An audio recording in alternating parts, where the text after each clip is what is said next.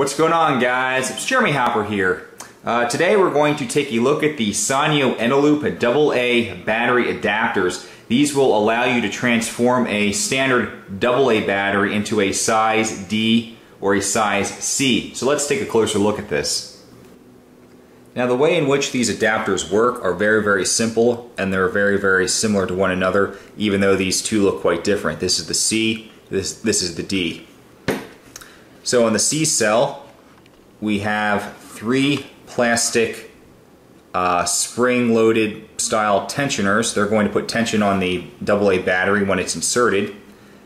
And you can see that there are three stabilizing fins, if you will, that run down the interior diameter of this adapter.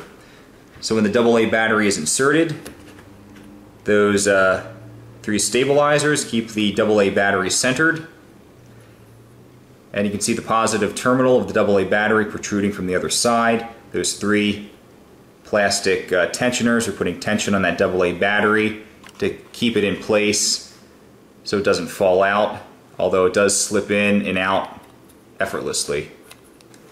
The D adapter functions practically the same way as the C adapter, although the construction of this is slightly different.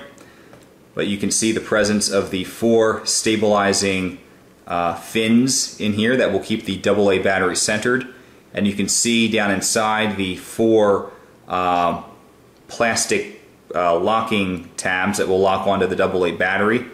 But on the opposite side, you'll see that this actually has a positive terminal built into it that will protrude when we put the AA battery in. So as we put the AA battery in, you'll hear an audible click.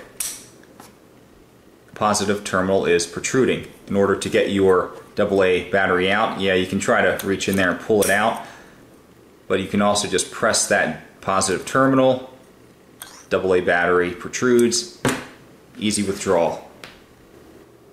I'm going to show you guys how easy this is. I have a battery powered lantern here. This is designed to run off of four D cells. I've already removed the bottom to it. I have my AA batteries inside of the adapters. So I'm going to put them in here just like I would a standard group of D cells.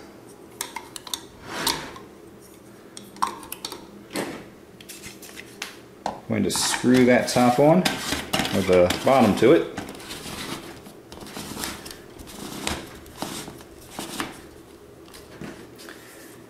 Turn it on, and you can see that works. All the modes, all the functions to it.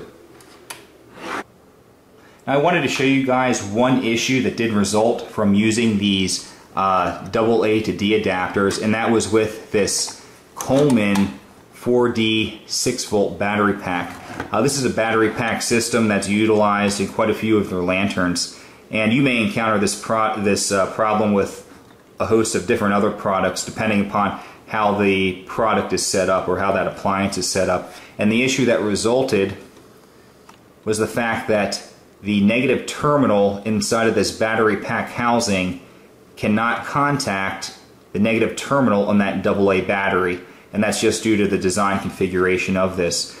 So an easy way to get around that, and this may work for you depending upon what your situation is with whatever appliance you're using if you have this type of an issue, is I've taken dimes. You can use any coin that you want, really. I just utilized a dime, or dimes I should say. Put them on the negative terminals, locked up the battery pack.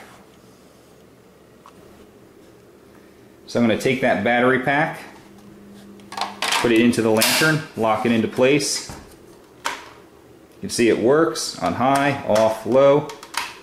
So that works. So depending upon what product or appliance that you're using your battery adapters in, you may have to rig up something like this. It just depends. This is a system that I've been using for quite a few years now, and I'm very happy with it. It has greatly simplified the logistics in my home of buying batteries, whether it's for daily use or for emergency preparedness, whatever the case may be.